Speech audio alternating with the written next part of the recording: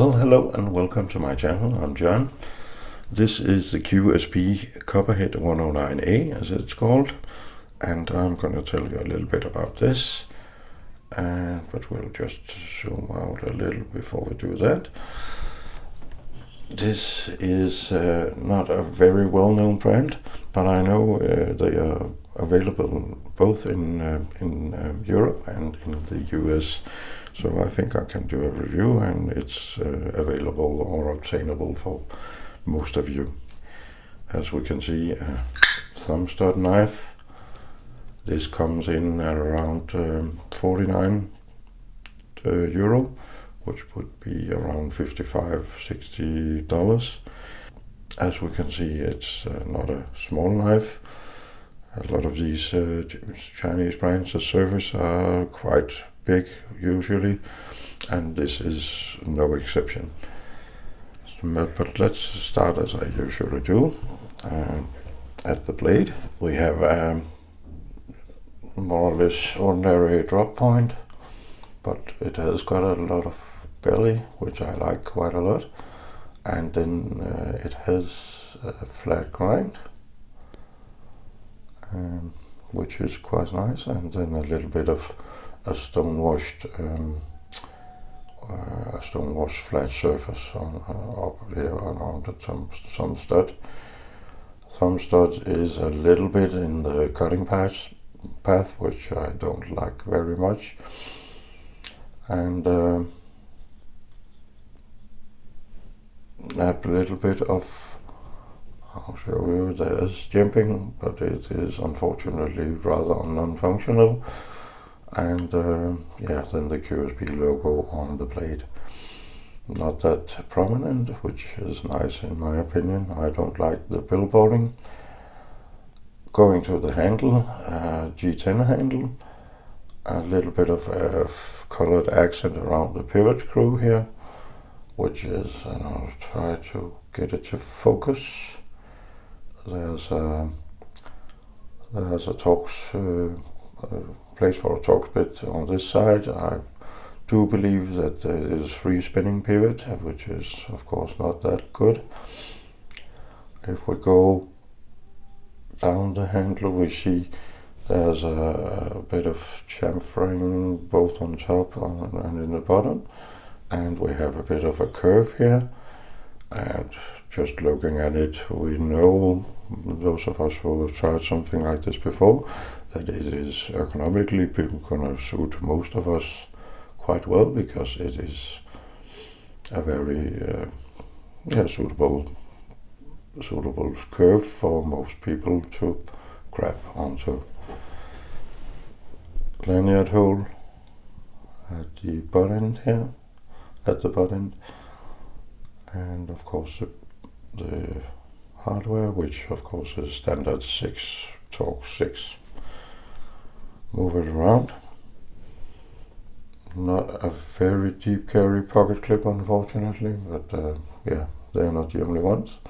Not much room under it, which is not a good thing, but yeah, again, they're not the only ones who can make a pocket clip that actually works, and it's been my pet peeve through a great deal of videos, but it's still an issue. And then of course the same accent on the other side, the orange or red accent, and the Torx 8 pivot screw. In no way a light knife or a small knife, but a very decent knife indeed, my size. But I have also sort of drifted towards smaller knives, but I like this one. I still like this one quite a bit. Action, which is something I value a lot.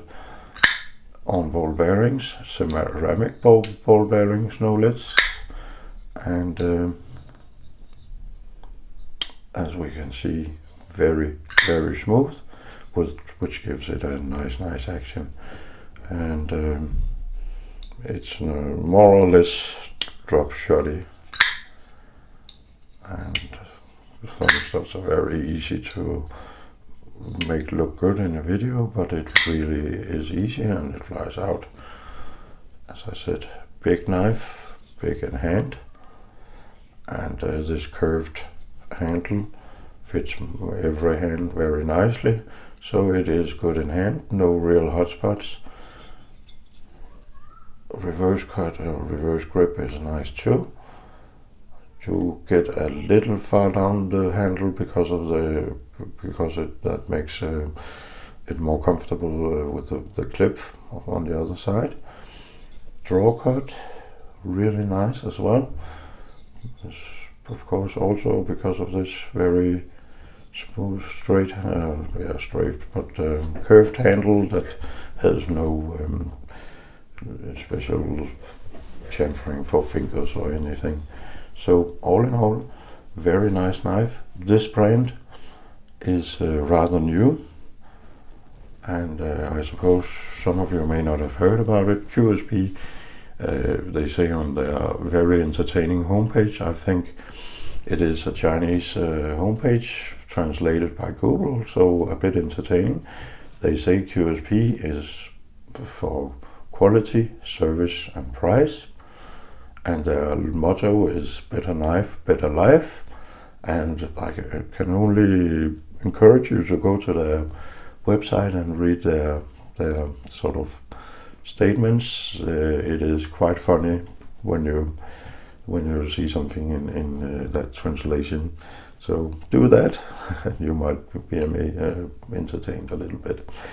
Very good knife, I can definitely recommend it. If you like a big, strong knife, this is not the worst thing you can buy. You can see very, very beefy liners, and that of course gives a very beefy liner lock indeed. And lockup is, what should we say, for 30%, I think.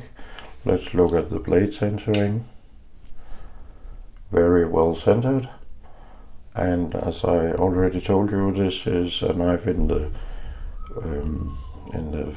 $60 range. So a ton of good knives in that range, and they just come in and compete with Best Tech and yeah, some of the cheaper artisans and a lot of brands, Civivi even, and they do compete very well.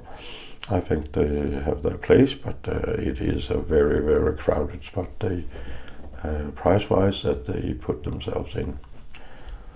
And with this, I don't think I can tell you much more.